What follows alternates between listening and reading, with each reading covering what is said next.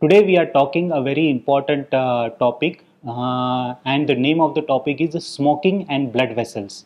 Now, the tobacco use in terms of smoking and in terms of other forms, it is increasing in the younger age. So, as the period of the tobacco use increases, the tobacco will affect most of the organs of our body. You might have heard about the oral cancer, lung cancer, prostate cancer, and bladder cancer.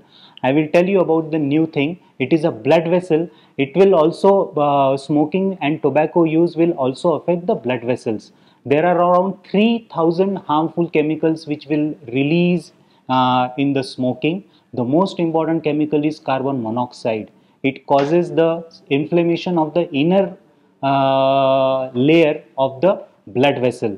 That's why, because of the inflammation which is keeping on happening over the period of years, this blood vessel will get atherosclerosed or it will get blocked.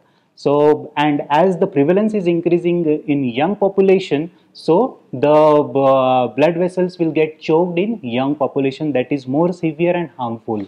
How we will be able to know that smoking is causing the is causing the blood vessel choked? Usually they will come in the hospital with the non-healing ulcer of the leg.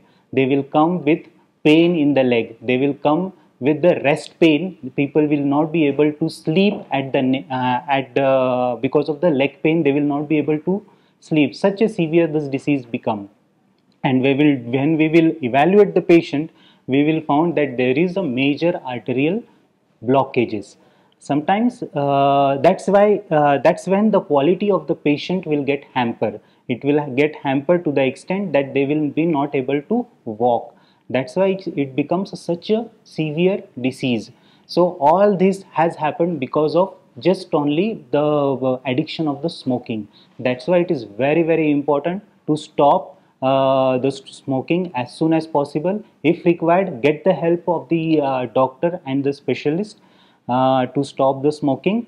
And those population, those who have had the leg pain, leg disease, leg ulcer, non-healing ulcer, please show to the doctor, because who knows, that ulcer may not heal till because he is having a leg problem, because he is having the blood vessel problem.